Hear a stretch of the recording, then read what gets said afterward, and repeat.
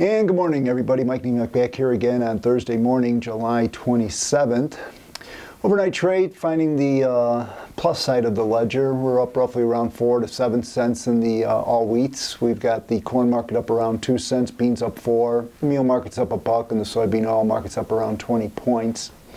We're kind of working higher after yesterday's up reversal, making new lows pretty much across the floor and rebounding late in the day. I think two things that are ongoing now. We had our crop ratings earlier in the week. We got a little bit of a rally off of that. Now we currently have a rain system moving through the Corn Belt, which kind of sold the market off from those ratings and into yesterday's trade as well. I think the market now has digested those rains. Rains kind of got received in the areas that were receiving rains, but they replenished those soils, but also got into some of the drier areas, but it wasn't all encompassing and it wasn't a good soaker.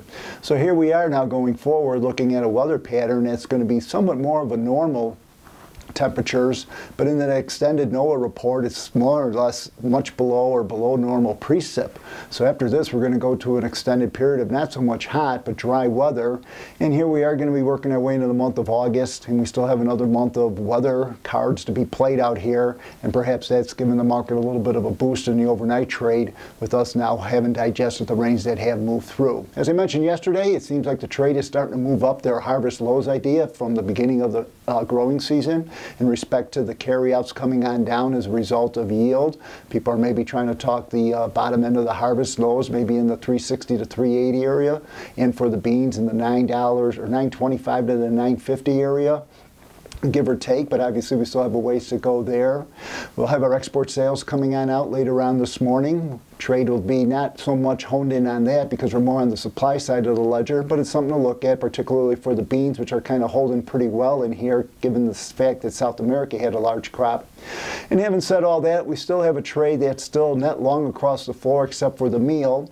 So the trade is still holding on to their net longs. We're winding down the month. We're coming up to first notice day for the August contracts. That does lead to some position evening. But if the trade still wants to stay long, they lighten up their positions. But we still have, like I say, the whole month of August to maybe still play that weather card for one last chance to see if we don't try and take yields down even more. Top side of the markets right now for corn, 420-ish. For the beans, roughly around 1050. Once again, these are my opinions, not that of ADM or ADMIS. Thank you.